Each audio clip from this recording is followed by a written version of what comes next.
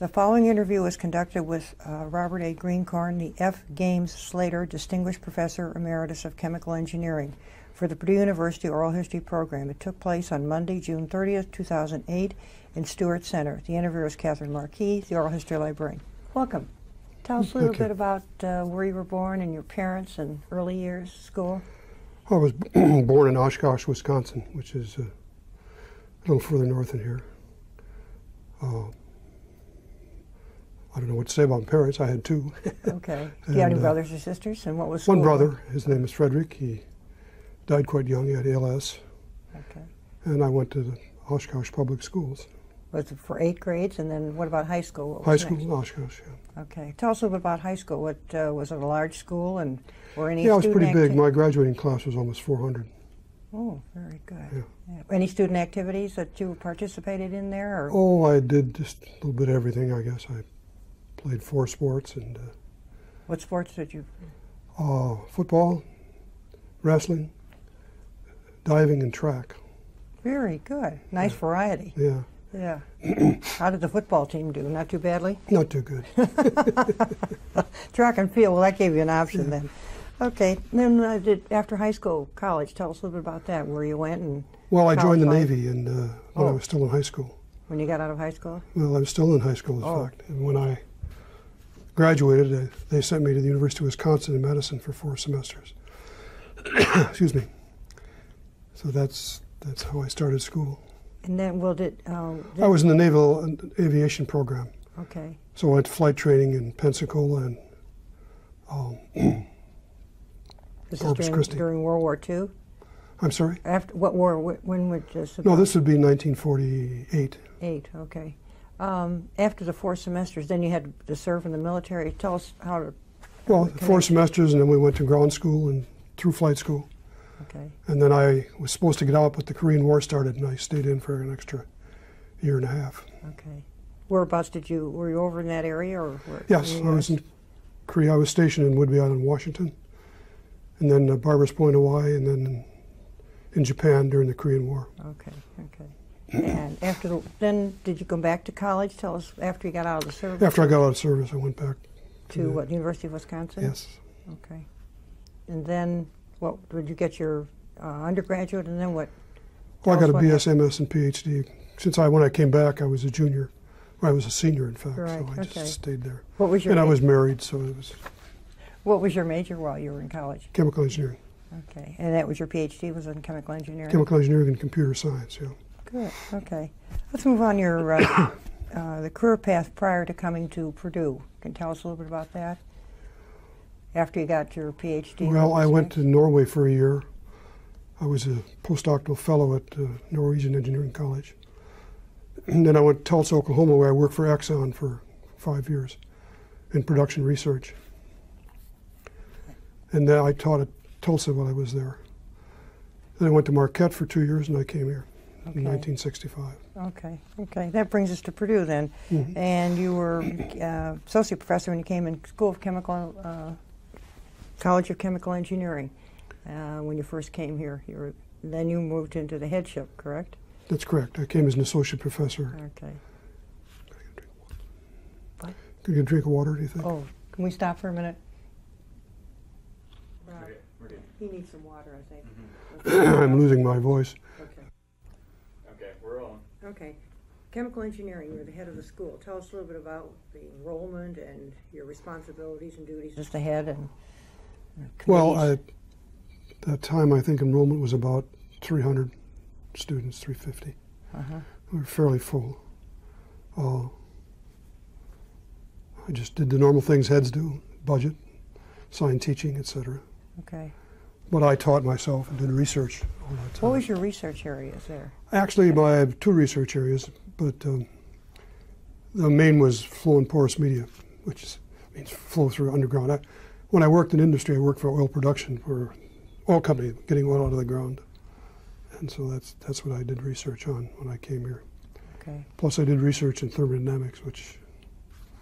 Well, tell us for the research, so just explain just a little bit on it, so researchers studying this, so they understand, might make a comment or two. Yeah. Well, what I was interested in porous media was the movement of fluids underground and how they dispersed, basically both from a experimental point of view and a mathematical or numerical analysis point of view. In thermodynamics, which happened to be my thesis area, and I never got away from it, I did basically equation of state type research with graduate students, obviously. Okay. And with other faculty. Were you involved in faculty? Did you hire in faculty to increase the size of the school, faculty-wise? I replaced almost the entire faculty, yeah. That must have been a challenge. It was. The school was not in good a shape as it should have been. And Okay. so I hired about 7 or 9 faculty members. That's pretty good. What about fundraising during the time that you were there? A little bit. Okay. We used to get fundraising from companies, but that was still Hovde's time, and Hovde didn't particularly push fundraising. It's a little different then, right? Yeah, okay. And you worked with alumni to deal, you worked with alumni too. You're alumni of the school. Oh, sure. Sure, right. Then you moved on to assistant dean for research. Can you tell us how that came about, and explain a little bit about what the responsibilities were there for that? Well, John Hancock was the dean at that point, and he wanted us to get into interdisciplinary research. It started a long time ago, and so my function was to set up an interdisciplinary research atmosphere in the schools of engineering, and that's basically what I worked on, plus building the Potter Center, which was a interdisciplinary building, and so that's really what I did as a associate or assistant dean. How did they select the site for the Potter building? Was that? I haven't the slightest idea. It just was there. It just there. Started being built, right? That's where they decided to put it. Understand. Just like I asked Walter Wade, who was the head of physical plant in those days, how they could make all the bricks look alike, and he just, the straight faces, we have a set of standard bricks, and he showed them to me. You got to match those bricks. I remember that. Could you explain what the engineering experiment station? Many researchers have asked me that. Well, in the literature.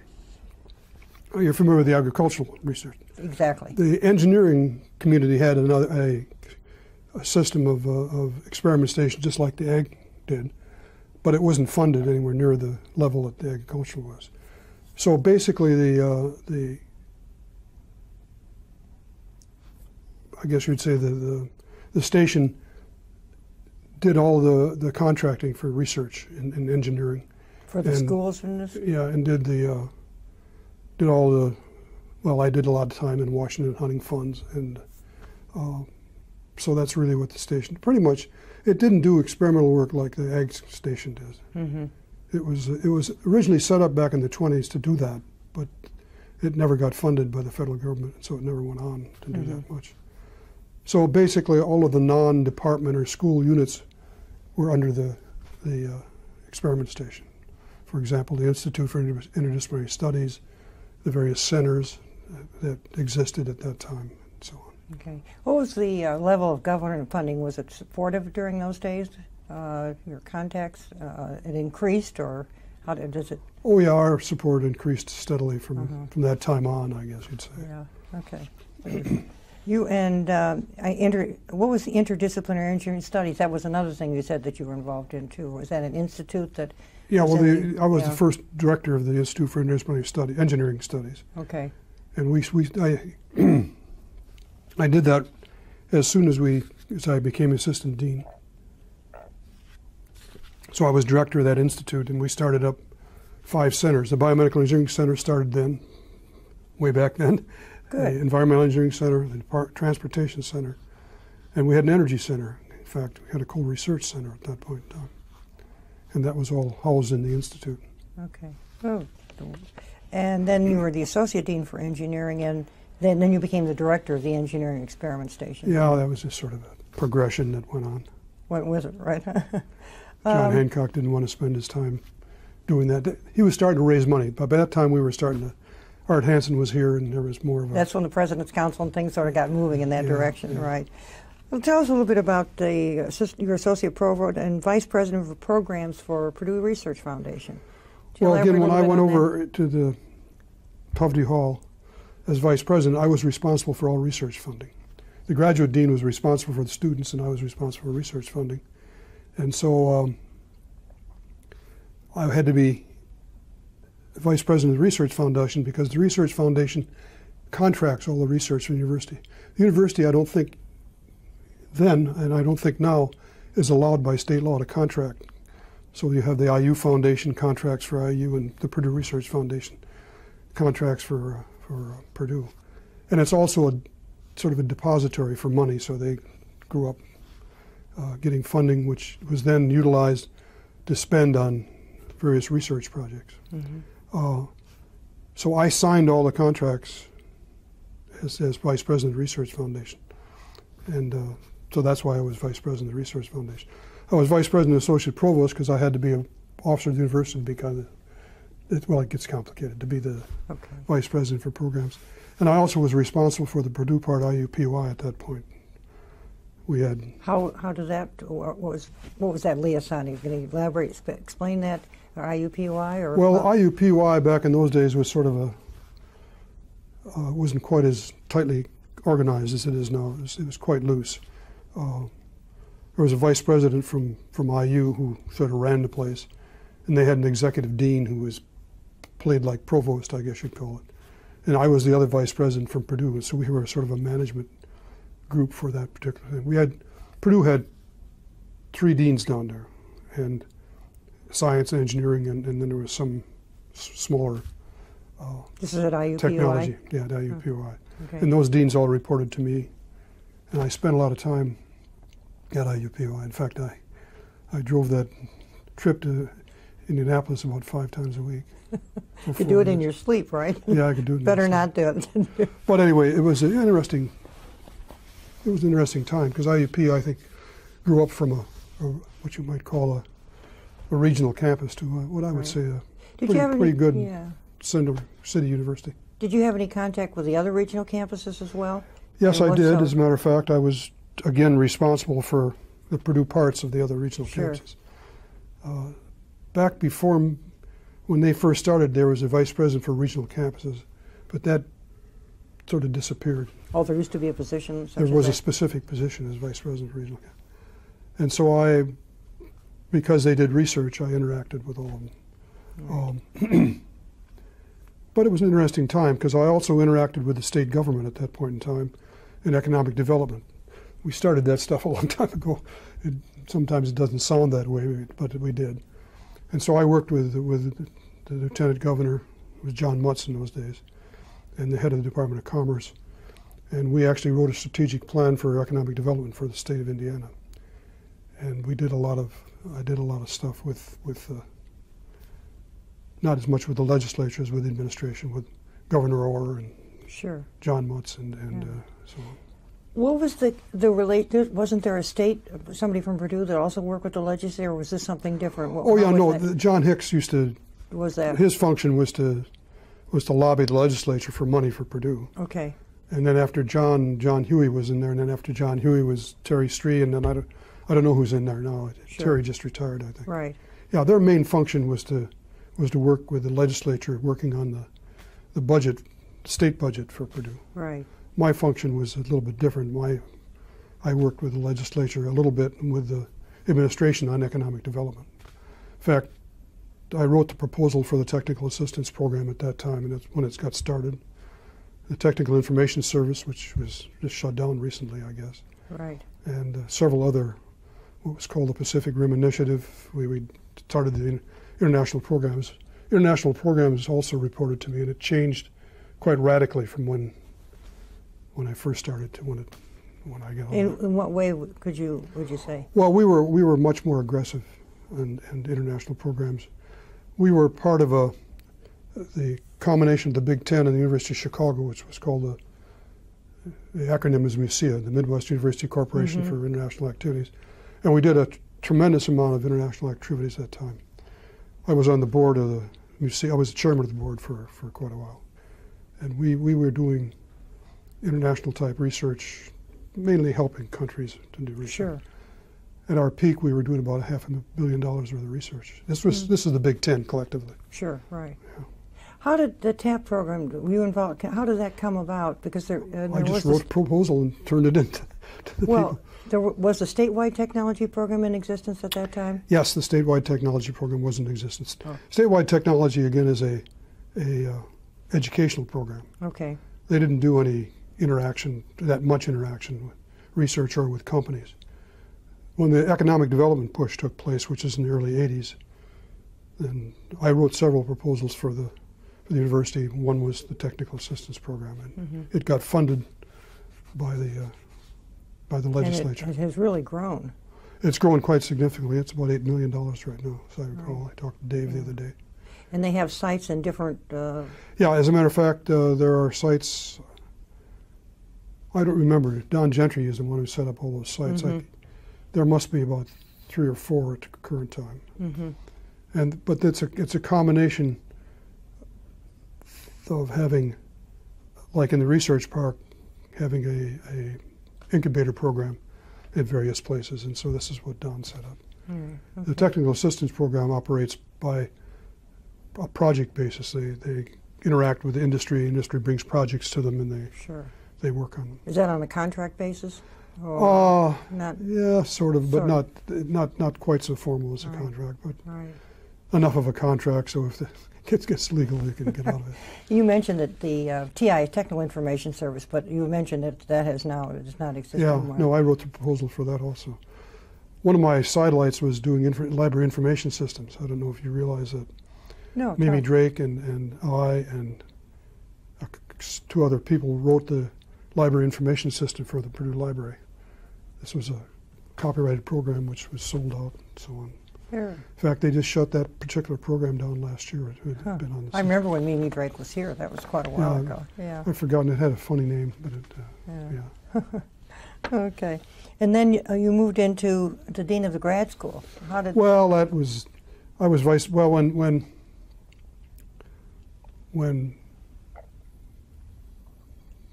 who was I going to say? When Fred Andrews left. Okay. Steve Bering decided that he didn't want to have a provost anymore. He wanted an academic vice president, and then he had the vice presidents like me report to him rather than to the provost. And so what happened then, when Bob Ringel moved in from being dean of the graduate school as provost, or as academic vice president, I have to keep these words right, he and I decided there shouldn't be a separate dean. And so we combined the 2 programs, the dean's job and the vice president for research, because I was renamed the vice president for research, even though that's what I was about that time. And then, so I took over the graduate school and gave lots of money back to the central administration.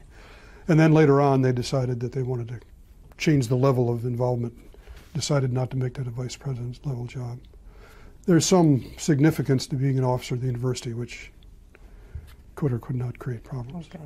Yeah. What changes, if any, did you make in the grad school, and how long were you? Well, I wasn't there that long. I was there about a year. I actually thinned out the whole operation and modernized it, I guess is the right term. Put in the computer system.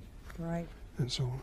And now even the theses are electronic too. Yeah. It used to be the hard copy. Yeah. Well, we were hoping to have everything done. I was impatient, but they're finally getting there. Oh, one of the centers I was going to ask you about was used to be a Solar Energy Research Institute. Probably doesn't exist anymore. The Environmental Engineering Center. Are those what was it? Solar Energy Research Institute, sometime in 1970 or something like that. Oh, that was a center. Yes, that was a center. It was in the industry. It eventually became what was called the Laboratory of Renewable Resource Engineering. LORRE is the which still exists. Exactly. And that was in the Powder Center. Okay. But the solar energy was, you realize solar doesn't just mean the sun shining. If you're talking about using corn for energy, then that's a solar energy result. And that's really what was involved. Okay. I see. And the Environmental Engineering Center was another one that was going on at one time. Yes, we started the Environmental Center. And, well, as I said, when we started the Institute, we started 5 centers. Okay. The biomedical engineering, for example, and so on. When you look at it, it doesn't look, those all look like recent, but they really aren't very recent. They started a long time ago. A long time ago, right, yeah. And you mentioned a comment before, you retired. Tell us about you retired a couple of times. I think researchers will enjoy that. Well, when I was, I don't know, I guess the rules are still the same. When you reach 65, you can no longer be an officer of the university, I guess. So you have to retire from whatever your administration position is. So I retired as vice president for research and dean of the graduate school. But then Steve Bering asked me to be a special assistant to him because one of the side items I did the lobbying in Washington for the university. So you had a lot of contacts. So I had I did that for 20 years. And so he asked me to go on and continue to do that. And for a variety of reasons, I then also became director of the technical assistance program because the current director had left. And you'd written the proposal. I'd written the proposal. And in fact, the TAP director reported to me all the time I was vice president. And then I became, for several years, as part of the special assistant program. And I also did some other major funding efforts in the research area. Right. You've noticed then funding has changed over time. The fundraising has changed, certainly with the strategic plan. Well, I spent the last 10 years of my administrative duty raising money. Federal money, not. And I interacted with the delegation in Washington. With sure. The How has that changed in the time that you've been involved in it, if any? Well, I started it. There wasn't a program to interact with the federal government other than what was done in agriculture. The ag people have a long history of doing that. And so when I became vice president, one of the jobs I had besides IUPUI, another was to upgrade our program in Washington. At that point, we had just people from the sponsored programs in PRF would interact a little bit with the various program managers, but there was no, I don't know what to call it, positive effort to try and get more money at that point. So we put together, Strother Arnett and I put together a strategic plan for how to interact with the Washington scene. And that's what you were involved in? That's what I was involved in. Oh, okay. That was another side issue. Okay. And what's the other retirement that's too? Well, and when I in 2000, when I became 70, I retired, and I was the special assistant to the president at that point in time, and that's when Jiske was coming in. Well, they didn't have anybody to do the Washington thing, and there was a possibility of a big proposal that they wanted written, so they hired me as a consultant for 2 years to continue doing the Washington thing and to write. We wrote a proposal for advanced manufacturing, which was done at that point in time. Mm-hmm. So then after 2 years, and then I retired again. I ceased being But you keep active every day. Yeah. Let's talk about, you've got a couple of awards. One is that the R. Games Slater Distinguished Professor of Chemical Engineering. Yeah. That's very nice. Well, actually, you didn't have them all down there, but that's all right. Okay. I'm a fellow of ASE. And you're a fellow in the American Society of Engineering Education. Yeah, have you continued to keep active in the professionals? Not very much anymore. Mm-hmm. The dues for emeritus people is almost non-existent, so I send my dues in. What about family? Tell us a little about that. Do you have children? Yes, I have 3 children, 2 girls and a boy. They go to Purdue? Did they graduate from Purdue? One of them got a bachelor's and a master's. The other 2 went here part-time, but they never finished. My son works for a medium-sized furniture fixture company, and he lives in Spencer. My oldest daughter has worked for, I can't remember, whoever runs, she worked for whoever used to run Ayers. I don't remember. I know Macy's took Ayers over, but she worked for them. She's a what do you call retailing? She's a visual designer. She now works in Chicago at the Woodfield Mall for Lord and Taylor. Okay. And my younger daughter got a BS and an MS in instructional design from Purdue, and she's a consultant. And right now she is consulting with IBM on writing, would you believe, units for instruction for AT&T. I mean, this is a sequencing. So she's done that for about 6 or 8 years. Right. What are you involved in? What are your retirement activities? What sort of things have you been doing since you're your fourth? Yeah. Well, I used to fly. I used to have an airplane, but we didn't. Oh, you had an airplane? Well, several of us owned an airplane. We sold it a couple of years ago, and I decided that we don't want to fly around in circles. I flew too much in the Navy to do that. What kind of a plane did you have? Well, I started out with when I first started out with the Purdue club back in the 60s, we had 3 airplanes. This is a Purdue club?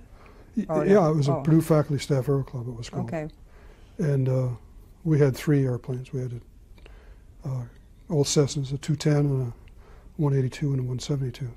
We finally gradually lost people in airplanes until 2 years ago we sold our final plane, which was the 182. Did you keep the airplane out at the airport? Yeah. Oh, okay.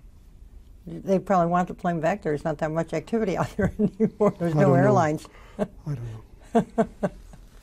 But anyway, and then so now I do research in solar physics. Okay. And I'm learning how to play the classical guitar. In fact, I'm missing practice right now. Oh. And so I keep pretty busy. Right. I work out at the Ishmael Center for an hour every day. And I started with Ishmael in 1965 in a program. That's been going a long time. I've been at it a long Yes, time. right. He left a legacy. Yeah. Yeah. How about an outstanding event in your life? I was shot down in Korea. That was fairly. Wow. I don't know if I'd call it an outstanding event. It certainly was a significant event. Yeah. And what were you captured? No, we were doing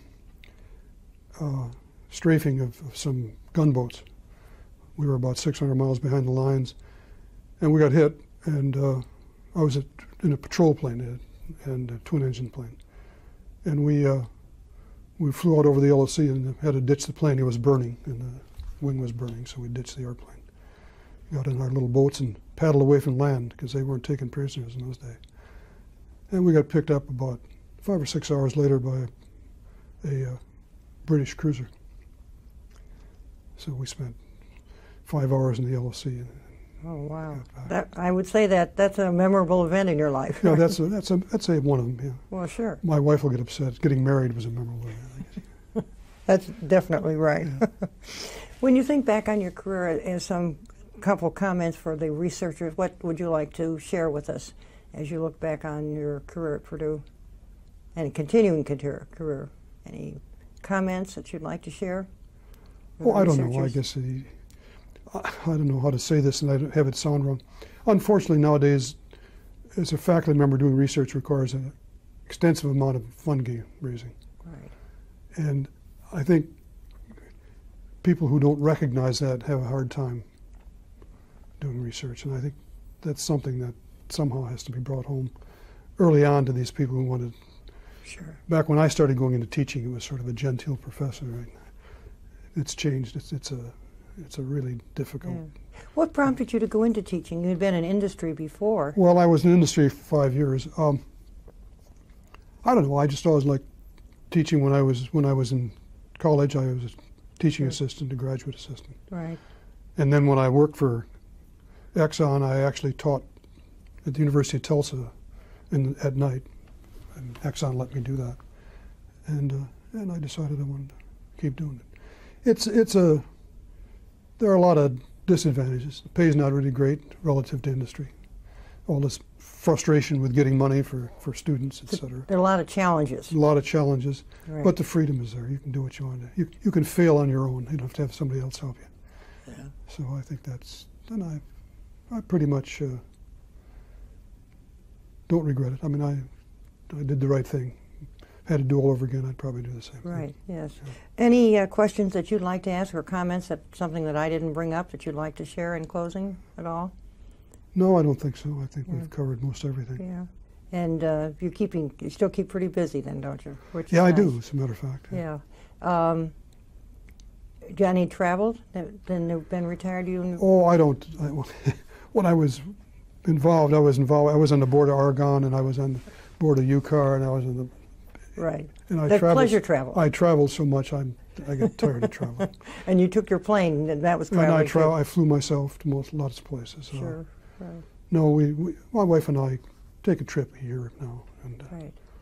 And we live in Florida half time, so we're. Oh, do you really? Yes. Oh, that's nice. Well, that gives you a nice kind of little bit of a break then. Yeah, it's sort of like going on sabbatical. Yeah.